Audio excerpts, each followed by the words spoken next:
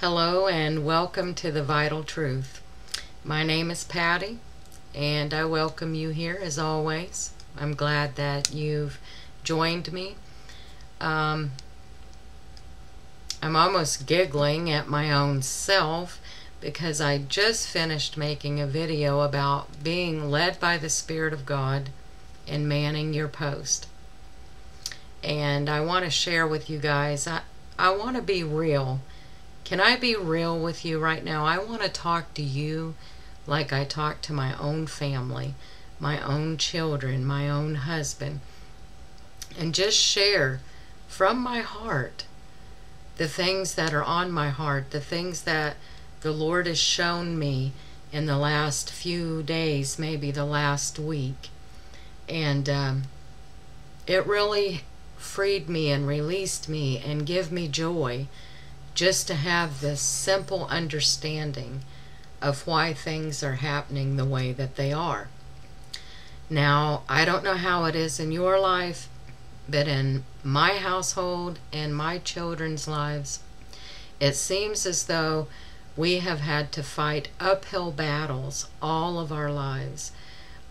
We've often got together when trying to encourage and comfort one another and said, you know, we have gone through more in a few short years than some people do in 2 lifetimes. And we kept wondering, you know, is there a curse on us? You know, some people would look and say, oh, look at, you're out of the will of God. Look at the judgment falling on you and your family. Or my poor son, it seemed like, you know, he can't get out of his own way sometimes, that things will just start to look up for him and he'll be doing good and being blessed, and the rug is pulled right back out from under him and he falls flat. And people are like, wow, what a jerk. You must really have a lot of lessons to learn. God has clipped your wings. God is punishing you. You know, all of these things. And you know, after years and years of this, time and time again, of course, you've got the enemy of your soul also whispering in your ear, you know, that God doesn't care about you. And no matter how hard you try or how good you live for Him, look what's happening to you. Look over there at them. You know, they're being blessed coming in and going out. And look at you. Your life is constant turmoil or chaos, or, you know, there's sickness. Just all kinds of things. But let me share with you what the Lord showed me. How great His love is, and how I wouldn't take anything for the road that I have traveled, because on this road, though it was very hard indeed, and many lessons had to be learned, the struggles and the pain that were involved, yet today I look back with understanding now, and I praise my King, my Lord and my Master, for the route that He brought me, because He not only told me why, but He gave me a glimpse into the future, how necessary and how valuable, without price, are the lessons, the training, and the school that He's brought me through. What He's shared with me is that, yes, even though it seems like we have gone through more than most people will ever face in a lifetime, He said, listen, I have been training you before you even acknowledged and recognized me. I have been putting you through intense training, hardship, so that you would know who your God is, that you would know that I alone am your source. I have been making and molding you into what will be a frontline warrior, one of those that will stand in the face of their enemy, looking their enemy eye to eye, and be strong and as bold as steel unmovable, knowing who your God is and who you are in Him. You won't cower, you won't run, but you will obey me because you know who I am, and I have proven myself to you and your family throughout the years, time and time again, so that you would recognize me, that you would know me, that you would know my voice, that you would know that I am a deliverer, I am your healer, I am your provider, I meet every need according to my will. You had to know that I'm in full control and that nothing happens to you or in your life that I don't allow. Nothing sneaks by me. I watch over you through the night. I keep you through the day. I protect you from the fiery darts. You know, all of these things. And He said, yes, I'm pruning those that belong to me. These are the final preparations.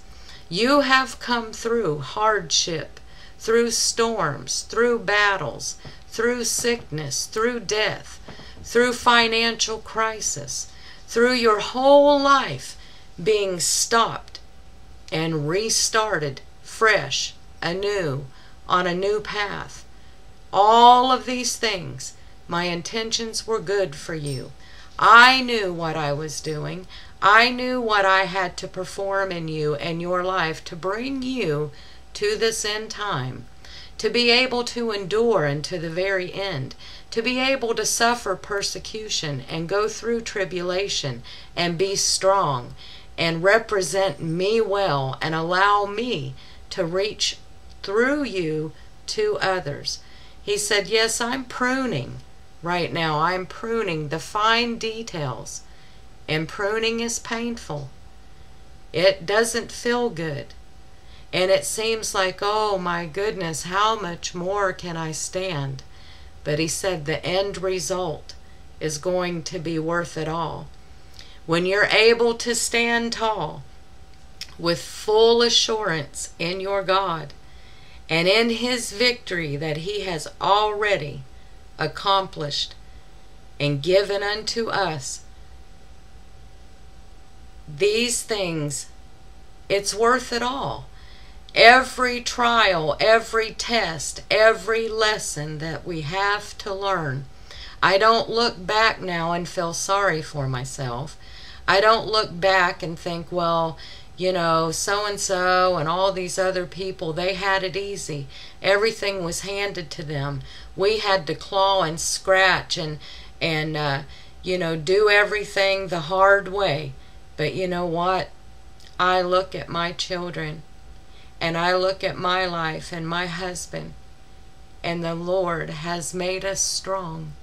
He has made us to where when all of the things that are fixing to come upon the face of the earth, others who do not know Him like we know Him, they're going to fold up like an umbrella. Their hearts are going to fill with fear. When their church buildings are locked down and maybe burnt to the ground, and they no longer have the assembly of the saints and the fellowship with one another because they're hiding underground or in pits and holes and caves or wherever they can find. They're going to be alone. And if they didn't know God, they're either going to pray real hard and find Him, or they're going to curse God because they didn't know Him, and they're not going to accept the tribulation and persecution that's going to come upon them. Oh, but those who have had to climb the rough side of the mountain, who have had to come through the waters that were overflowing and flooding, and yet the Lord kept your head above the water and led you through the streams that were rushing. When you were being brought through the fire and being purified as pure gold, you're going to be able to stand. And not only stand, but you'll praise your Lord because you know that you're right where He desired for you to be. You already have victory, and your heart will be filled with love and compassion for others, reaching to them. Because many times now, the things that I went through and suffered and came through, someone will write me and they'll just be broken, shattered, and feel like they have no hope. And when I read what they are telling me that's going on in their life, it's almost as if I had written a journal and they had got in my personal notes and they're reading my life back to me. And the Lord prepared me and brought me through it. And if they will listen, He's made me able to counsel them with godly counsel and say, look, you can go this route and suffer a whole lot more, or you can listen and learn by what I went through and go this route, and I can point them to Jesus, and their suffering is minimal and they're delivered quickly. God is doing a quick work right now in these days, and all that come to Him He will in no wise cast out. But if you're one that's been suffering, one that's been going through trials, one whose life has been hard, rejoice. Rejoice in Jesus today, because He was preparing you all these years. He on purpose has put you through schooling and training to make and mold you into a vessel that is strong, one that is fit for the Master's use, one that He can live and dwell in, that's been purged and cleansed and pruned and made perfect by Him Himself. So even though I didn't get to share my song with you, He may let me later. But be encouraged today. Know that Jesus is in full control and that all things happened for your good by your Father permitting and allowing all things to work together for your good for this end result. May the Lord Jesus bless you. I love you. I love Him. Until the next time. Bye-bye.